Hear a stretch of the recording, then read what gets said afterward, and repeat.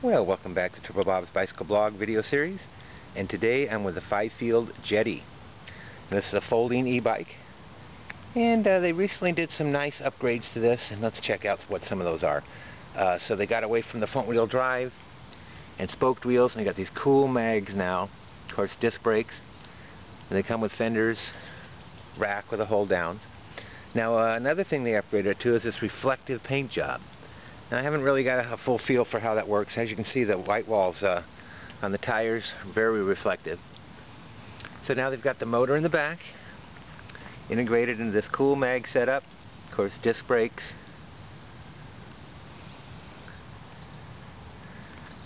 And you got a 7-speed drivetrain. You know, not real high-end, but that's typical with e-bikes. All you need, works really well. Now, it does have front and rear lighting, runs off the battery. And the battery is enclosed in the frame, and it is removable too. It's got a key slot underneath, so you can actually remove the battery if need be. Now let's talk a little bit about the control system. And as you can see, it definitely folds. The handlebars fold down, seat collapses. It's got this great little carry handle right here. Folded or unfolded, that makes it real convenient. Okay, your power system. You got a nice little display unit, 6 levels of assist.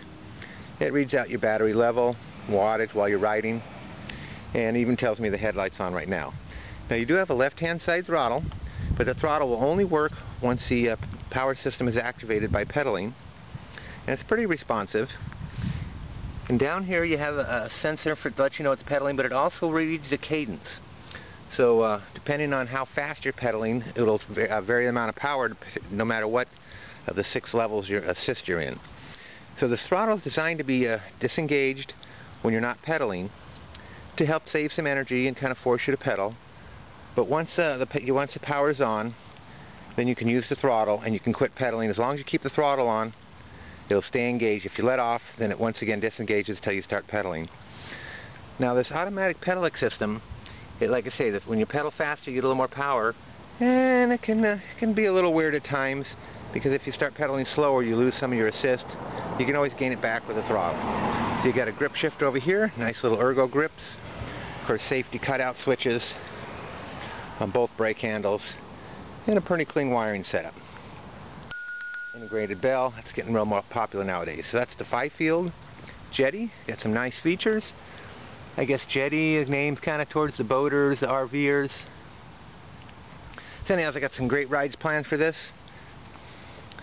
Fifield has some other bikes, 5 on their website, including in-house made steel framed bikes that are really light and look really nice. I hope to be able to try out some of those pretty soon. This bike comes from back east, so it's a little bit tougher to get my hands on it, but I've been really enjoying the ride and got plenty more coming up. Alright, well, thanks for watching. Fifield Jetty, nice little folder.